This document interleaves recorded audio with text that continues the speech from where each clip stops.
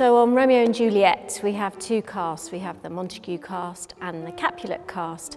And the reason for that is because we need the two casts, because when one cast is performing, the other cast is rehearsing with the next new local cast. Therefore, we have one cast performing, one cast rehearsing, and then when that cast is rehearsing, the other cast is performing. And it's very different to our normal way of rehearsing, because normally we rehearse with three casts. Everybody learns two, sometimes three roles, and everybody is all together. So it's just one company. And it's actually, in some ways, it's been a bit easier, because it means we've only got two casts that we need to work with, and it means that one whole cast is watching while we're staging and setting something. So it's then much easier for that cast to step into what we've just staged.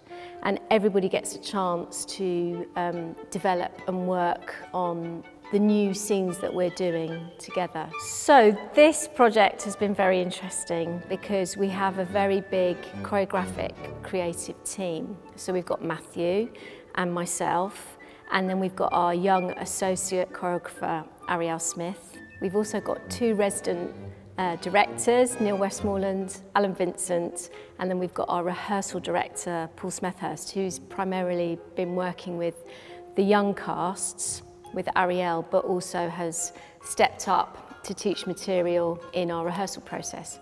Matthew always likes it when people offer their ideas. Because there's so many of us, it's quite a difficult thing to manage. And I'm usually quite good at trying to manage the room and make sure that it's not too confusing, that there aren't too many voices all at once. But we've slowly got into a rhythm about how we work, and it is very difficult when you've got a brilliant idea and you're burning to tell what your idea is and we're just working on something else. It can get difficult to corral everybody and make sure that we're getting the job done. And it is really different to other shows that we work on, because usually it is just Matt and myself with, you know, a rehearsal team. We've got into a bit of a flow about how we work, and I seem to be the main leader in the rehearsal room to make sure that Matt can facilitate what he needs to do, as well as me being aware of what the other people creatively need to do in the room. Arielle has been amazing in that she's been able to slot into the way Matt works and has managed to pitch herself brilliantly within our team. She gets on really well with Matt, she gets on really well with me, and we've managed to make that work. Because she's so confident and she's very clear about what she wants, she can then talk very easily with Matt and offer her ideas, which has been brilliant. I've been so involved in the searching for the young talent for the 6 young dancers that join each venue. I've gone to every audition to find those young dancers, but also just backtracking to thinking about what the show was going to be. When we were having early conversations, Matt was so open to me being involved with those conversations. I feel really privileged that I've been able to influence what our plot is now. So not even just choreographically in the room, my ideas for the plot and for what we're going to do to the story. That part of the process, it wasn't expected, but I was really happy that it's not just been I've walked into the studio and started doing some steps, it's been the whole, and that's what a choreographer does. So I think that's really important that I did that, but also wasn't expecting it. And now when we've got into rehearsals, it's definitely not been sort of assisting Matt. He's opened the floor to me and really allowed me to sort of take charge in some bits of the show, and we've got a real rhythm of when he thinks, you know, that's my kind of thing, he just lets me do it. And then for some things, I love watching him work as well, so it's nice to sit back and watch him do, because he's great.